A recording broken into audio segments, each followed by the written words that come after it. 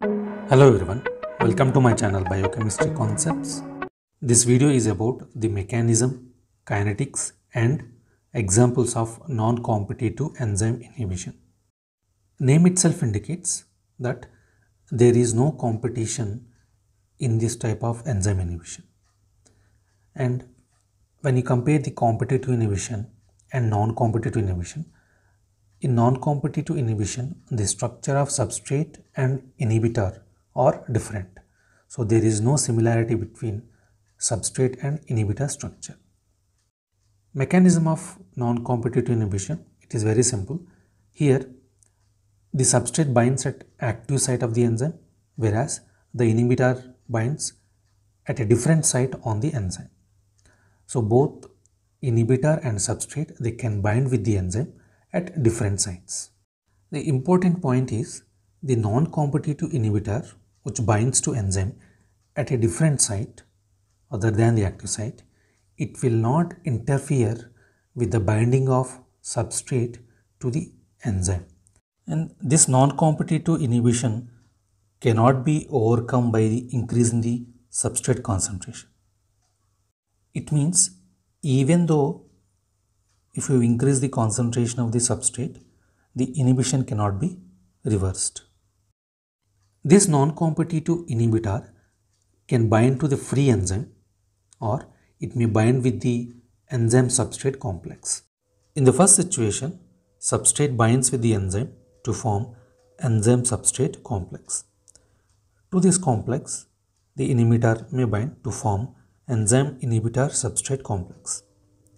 And other situation is inhibitor can bind with the enzyme, that is free enzyme, to form enzyme inhibitor complex. To this, substrate may bind to form enzyme inhibitor substrate complex.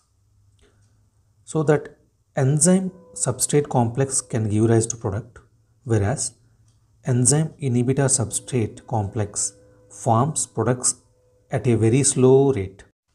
So when this non-competitive inhibitor binds with the enzyme, it probably brings changes in the three-dimensional structure of the enzyme that affects the catalytic efficiency of the enzyme.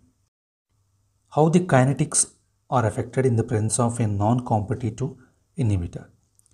That means how Km value and velocity maximum are affected in the presence of this inhibitor.